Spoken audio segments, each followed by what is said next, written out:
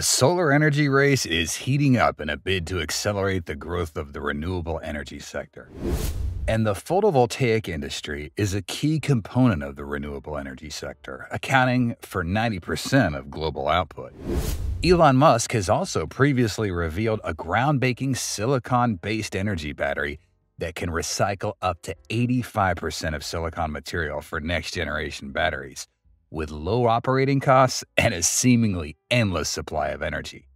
Before we begin, please show your support by subscribing and ringing the bell so you won't miss out on any of our interesting videos in the future. Now, let's get started with today's content. So far, silicon is the most common semiconductor material used in solar cells, accounting for about 95% of the modules sold today. It is also the second most abundant material on Earth and the most common semiconductor used in computer chips. Crystalline silicon cells are made up of silicon atoms that are connected together to form a crystal lattice. This lattice provides an organized structure that helps to make the conversion of light into electricity more efficient. As you know, standard silicon photovoltaic solar cells are the black and copper panels that you can find on suburban roofs and solar farms. They were invented and developed in the United States in the 1950s.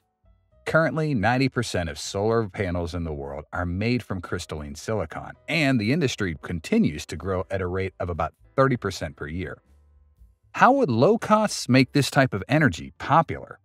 According to Tesla, profits from the energy production and storage division nearly quadrupled in 2023 compared to the year before. The deployment of energy storage more than doubled during that period, reaching 14.7 gigawatt-hours in 2023. A survey of Texas residents showed that the cost of the electricity grid at the end of 2023 was 16 cents per kilowatt-hour, a 20% increase from the same period in 2022. For Tesla's solar panels, using electricity for devices such as heating during cold winter months, air conditioning, TVs, and baking appliances would consume electricity at a cost of $0 per month. Installing new solar panels is like making an upfront payment for your future electricity usage costs. Therefore, we can overlook installation costs and focus on monthly expenses.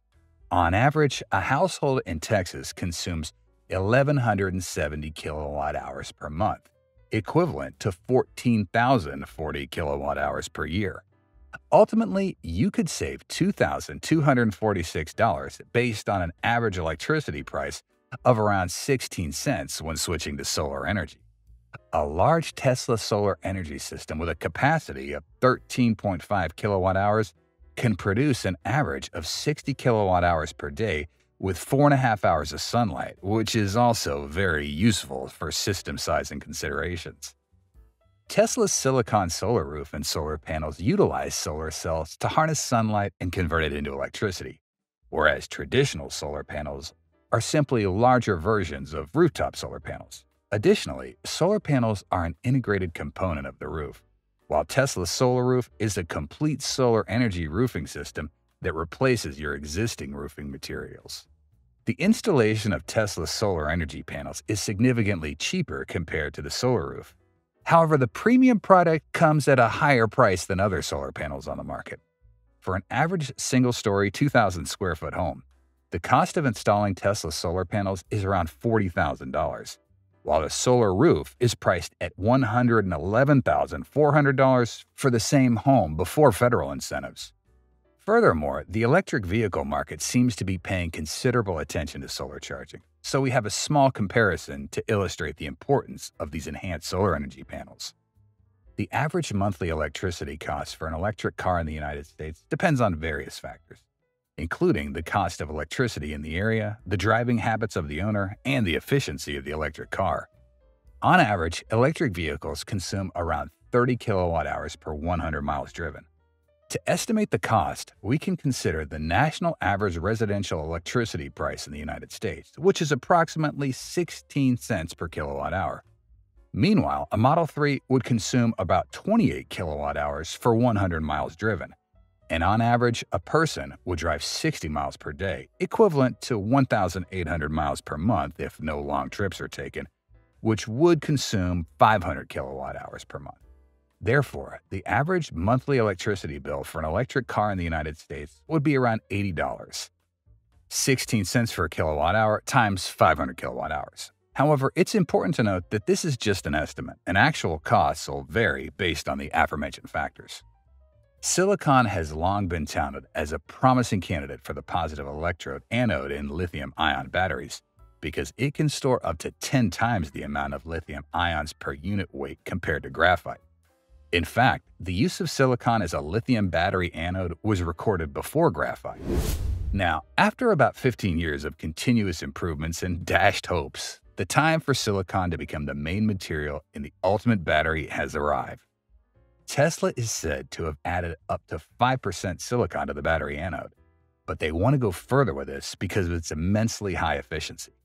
That's why Tesla will continue to stick with the technology of incorporating silicon into their energy panels. Importantly, after each day of using an electric vehicle, you can return home and replenish some of the lost energy, around 28 kilowatt hours, and at that point, solar energy panels can fully supply enough power for charging the car. What efficiency does this silicon PV module bring? There are several reasons why silicon is a preferred material in solar panels. One of the key factors for using silicon in solar panels is its energy-saving capability. Silicon has the ability to convert the sunlight it receives into electricity. The efficiency of solar panels is the amount of sunlight falling on the panel's surface that's converted into electricity. Due to significant advancements in photovoltaic technology in recent years, the average conversion efficiency of solar panels has increased from 15% to over 22%. This remarkable leap in efficiency has led to the power output of standard-sized panels increasing from 250 watts to over 420 watts. Moreover, Tesla's solar roof system provides 29.3 kilowatts of power, meaning the system can harness that amount of electrical power whenever the sunlight's present. Tesla's solar roof comprises of two parts, solar energy tiles and the Powerwall battery system. Together, they can be used as an independent energy source or as part of an existing solar energy system. Tesla's solar roof system has the capability to produce an average of 121.4 kilowatt hours per day. Although there are other materials used in energy production, silicon has been proven to be an energy-efficient material with high reliability. Another important factor when using silicon in solar panels is its ability to enhance efficiency. When mixed with impurities, silicon improves its ability to absorb and convert solar energy into electricity. A prime example of impurities used within silicon to achieve higher efficiency is gallium. Furthermore, it is a lightweight material. It has a low mass-to-weight ratio, making it an excellent choice for photovoltaic solar panels. This means it's a feasible substrate material for silicon solar panels to be deposited onto. We've heard a lot about new generation solar panels such as perovskite, which can convert 50% of sunlight into electricity. Indeed, this is a significant advancement in the photovoltaic industry. However, this new generation design still faces several challenges that need to be addressed before it can be widely implemented. One major issue is the stability of the perovskite structure used in solar panels. Perovskite structures easily aggregate together at low temperatures, as we've seen before, but they also tend to easily separate. Even the charge passing through perovskite solar panels can create defects and destroy the perovskite structure. Additionally, external factors such as humidity, heat, oxygen, and ultraviolet light can further break it down and quickly degrade its record-breaking efficiency. To put it in perspective, it took about 30 years for Tesla's silicon solar panels to reach the level of degradation that parallel perovskite solar panels are currently facing. Therefore, perovskite is not a viable replacement option at the moment. If perovskite were to be used anywhere, it would need to be cheaper than the conventional crystalline silicon per watt. The installation of silicon panels today is more expensive than manufacturing them. That means that the limiting factors for solar energy are not production costs, but rather grid connection costs, land permits, or installation labor costs. Furthermore, silicon is currently a stable material, providing long-term durability, and it's widely available. Most importantly, silicon is not as hazardous as other elements like perovskite, as mentioned earlier.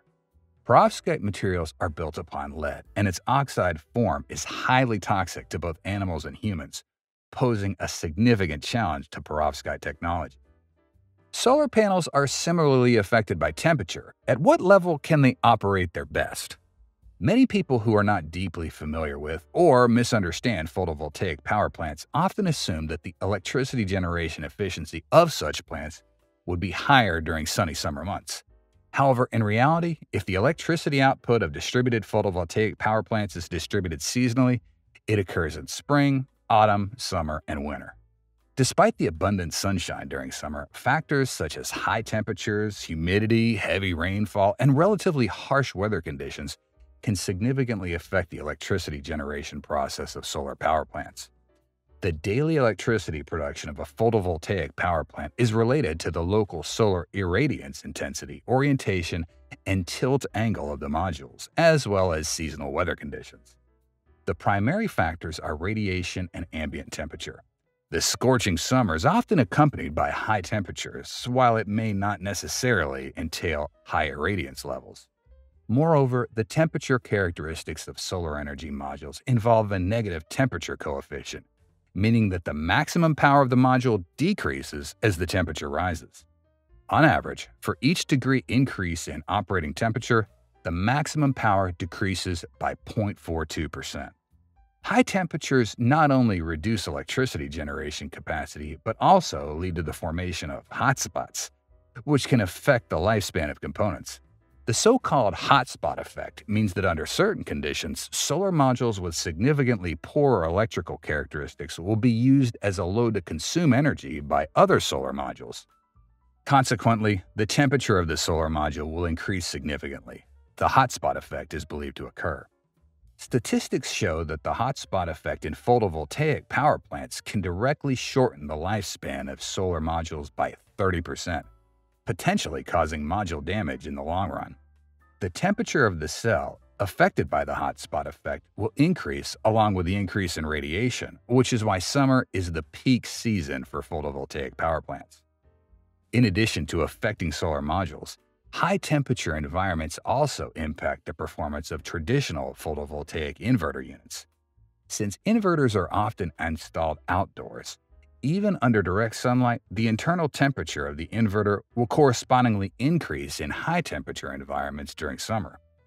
Inside the inverter are many electronic components, all of which have designated operating temperatures. If the ambient temperature is too high, the temperature will quickly rise when the inverter operates at full power. If cooling is inadequate at this time, the heat of the electronic components will accumulate in the enclosure, resulting in excessively high temperatures. In certain cases, the inverter may stop operating, and the accelerated aging of components will shorten its lifespan. Moreover, high-temperature environments can cause inverters to be protected due to overheating, and reducing the load will affect the electricity generation process of the power station. However, solar panels using silicon have advantages and are more heat-resistant than usual. So hotspot effects only reduce the module's lifespan by around 10% and help solar panels absorb light better without causing reflection. During frigid winter months, a common issue we face is snowfall covering the surface of solar panels, reducing their light absorption capability. Although the weather in some regions in Canada can be extremely cold, sunlight is still present. Silicon solar panels are typically designed to operate in harsh weather conditions, even down to minus 40 degrees Celsius or lower. As temperatures drop, the efficiency of solar panels can significantly decrease. Even if the temperature drops to minus 50 degrees Fahrenheit, minus 45.6 degrees Celsius, silicon solar panels can still operate with reduced efficiency without experiencing durability issues as in summer. The specific durability of silicon solar panels in extreme temperature condition needs careful consideration, as it depends on various factors such as material quality, solar panel design, and specific operational conditions. Ultimately, what we need is to regularly maintain and clear these solar panels during winter to remove thick layers of snow by adjusting the tilt of the panels to achieve optimal efficiency. How long would the life cycle of this solar panel last? It's fantastic that this silicon comes from a single crystal. This type of silicon appears black within the cells and features pyramid-like patterns, enhancing the surface area for improved light collection in silicon photovoltaic cells. This special type of silicon can maintain durability over a long period. Once properly processed and combined with other materials, it can sustain optimal functionality for 30 to 35 years. However, it can generate electricity for much longer. Additionally, new materials, designs, and practices can help reduce the environmental impact of PV manufacturing by minimizing waste, energy usage, negative health effects, and pollution. Furthermore, Tesla warranties its solar panels for 25 years, ensuring they operate at 85% capacity. This means that the solar energy system is maintained or replaced entirely free of charge during the first 10 years. How to reuse silicon from end-of-life photovoltaic modules. According to the International Renewable Energy Agency, end-of-life PV waste accumulation in the United States is projected to be around 1 million tons by 2030. In other words, there are 200 million tons of solid waste, excluding recyclable materials and mixtures, generated in the United States every year. Although currently, most issues regarding lifespan are caused by weathering and installation errors, some consumers and plant operators may choose to upgrade their panels before the warranty expires or take advantage of technological advancements. Recycling processes for silicon photovoltaic modules already exist, but in the U.S., the total cost of recycling is higher than the cost of landfill disposal. Focusing on end-of-life management of PV systems will help the U.S. Department of Energy's Solar Energy Technologies Office reduce the environmental impact of solar energy and ultimately make solar energy more affordable. Scientists have proposed using recycled silicon from discarded solar panels to manufacture the positive electrodes for batteries. They've combined recycled silicon powder with lead and created a synthetic material believed to have superior electrochemical performance. According to conventional technical methods such as acid and alkali leaching, 1 ton of end-of-life PV modules can recover 40 kilograms of silicon material, potentially generating a net income of $104.90. If the recycled silicon material is combined with lead using a simple ball milling process to obtain silicon carbon composite electrodes, it could generate a revenue of $1,883.